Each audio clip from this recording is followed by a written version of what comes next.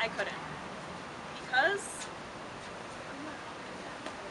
I don't think I have even fully come to terms with what I have experienced here.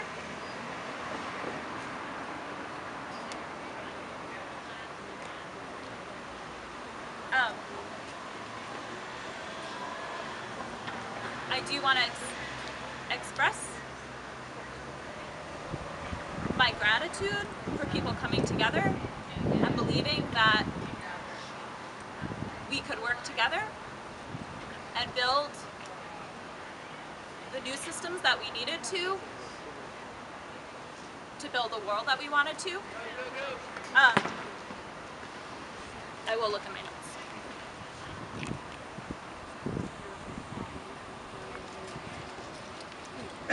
In March, after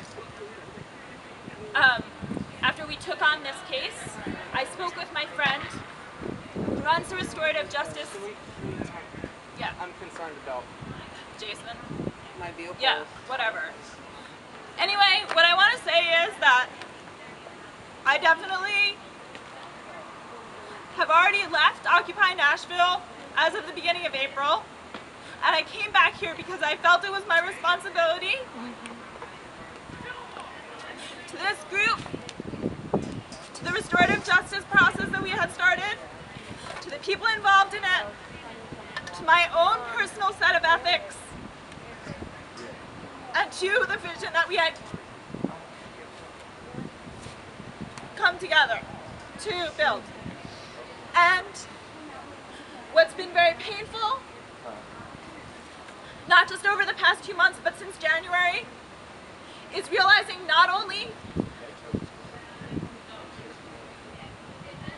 that I personally was failing in that, and that we were failing in that, and that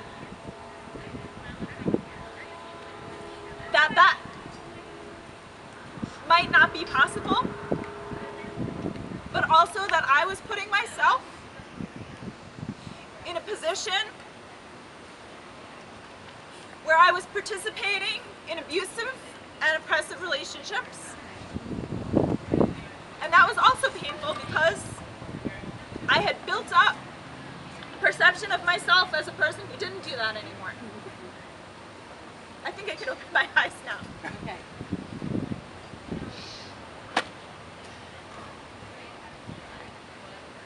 In March, when we took this case upon ourselves, I spoke with my friend who runs a restorative justice program in Brooklyn. And she said, this is not the sort of case that can be brought before restorative justice because the people that are involved in it don't all want to come to the table.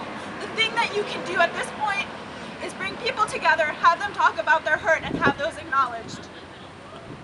And then see if there's any possible way for us to move forward as a group, having acknowledged those harms and trying to build something that holds each other accountable for those. We never were able to do that. And I view that both as a personal failure and a failure of the group. And it breaks my heart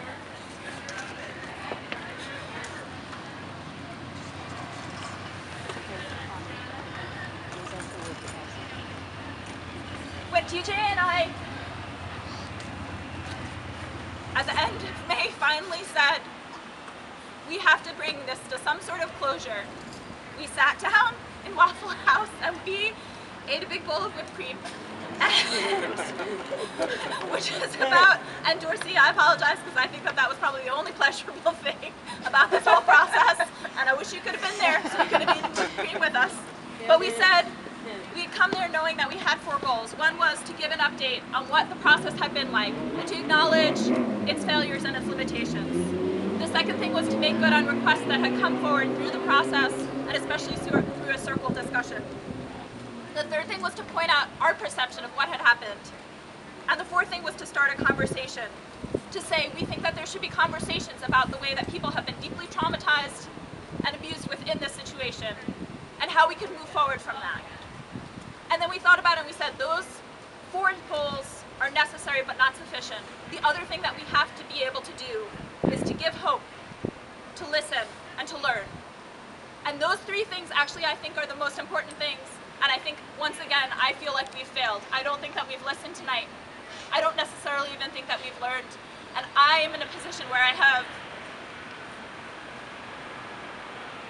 where actually hope is one of the chief qualities that I have as a person, and I'm finding it very difficult to find any hope in this situation.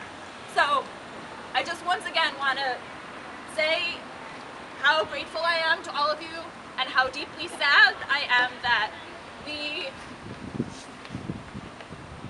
are struggling together and not finding a clear way forward.